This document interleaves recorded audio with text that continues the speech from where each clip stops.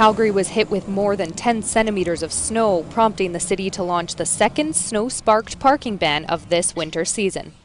It's the first time we've issued tickets. There was a large amount of information prior to this. Our last parking ban, we did issue warnings to most of the vehicles that were parked on the snow routes.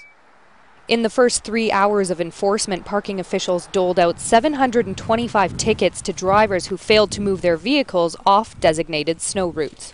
If you hadn't heard about it, then I could see it being pretty frustrating, but I guess it's a necessary thing for them to do. If people aren't listening when they put on a snow ban, then what else? They don't really have a lot of options other than giving them a ticket or a warning or towing their vehicle.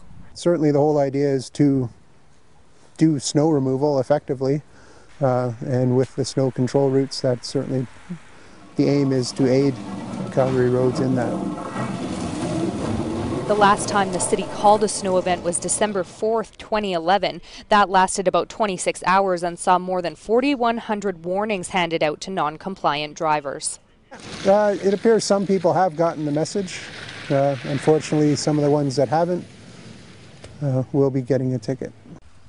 Snow events can last up to 72 hours each. For more information, visit calgary.ca/snow or call 311. For Sun News, I'm Jenna McMurray.